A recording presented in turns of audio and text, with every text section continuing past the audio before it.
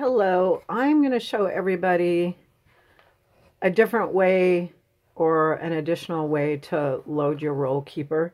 When you get a roll keeper, this is a short deluxe, it holds 14, but when you get them, they're going to come with these strings like this. The reason, and you just undo them like that, the reason they are like that is because everybody adjusts their roll keeper differently. Different people do it different ways. A lot of people will just go through this and semi-adjust the whole roll keeper just like the top ones come, and that just means you take this big long string and you just pull it down. Don't pull it this way against the vinyl, because any type of anything is going to put a strain on it if you're pulling it in the opposite direction. So just make sure that you're pulling it down just like this. Just pull down. I'm watching myself film this as goofy. You would laugh if you saw how I was doing it.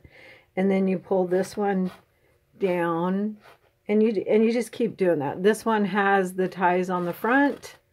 The newer ones do. The other ones had them on the back. It's easier to tie them when they're on the front. So then you can just go through the whole thing and adjust it. Or you can put one roll in, adjust it, put another one in and adjust it. I'm just going to do these real quick like that.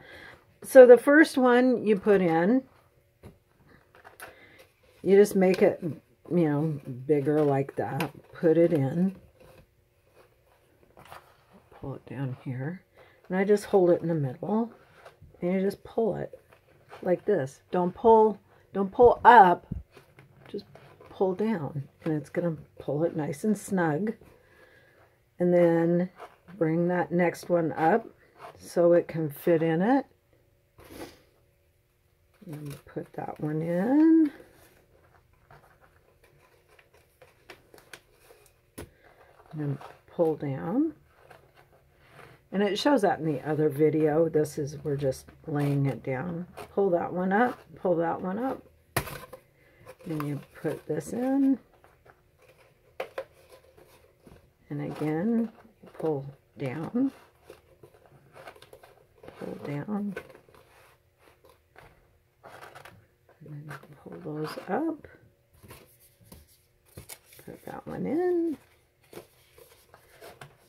And pull down, and I'm pulling those pretty tight, but I'm pulling them this way to do so. And you pull this one in, put this one in. Uh-oh, am I missing a roll? Pull that, and you pull that.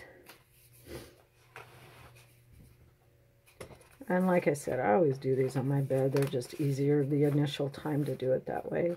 And I'm actually pulling pretty good, but see, it's not pulling against the hole because I'm pulling away from it. And pull down. And then my last roll, I put in here. And I'm pulling pretty good. And I'm pulling there pretty good. Now, I showed on the other video, take this bead off.